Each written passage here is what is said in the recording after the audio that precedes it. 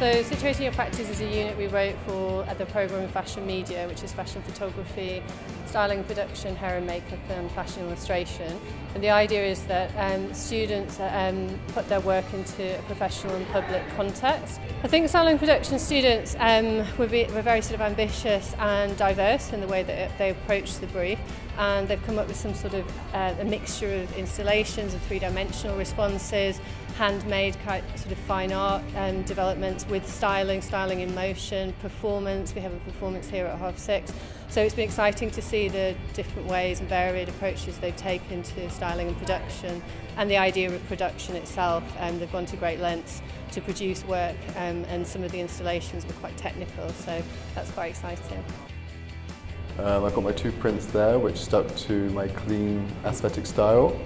And then to respond to the House of Vans, I distressed them with the use of mould. So the smudges you can see on the prints is mould that I've rubbed in. For myself, I took the House of Vans as it was and took the street style and skatery edge, and then formed a blog in which I showcased the images on.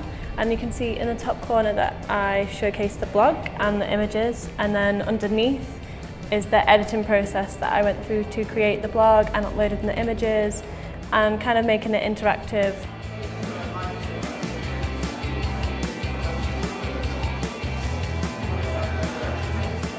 I looked at ways that I could make my own makeup from using different materials and how I can make it look less like makeup and more like something else.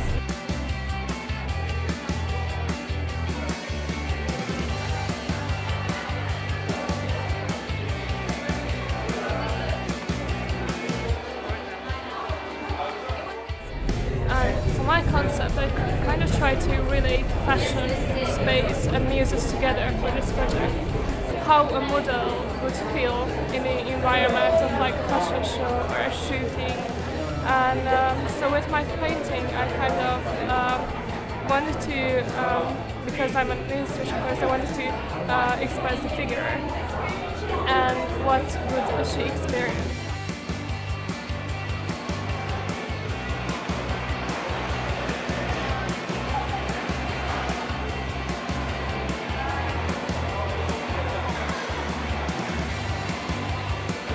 Challenging.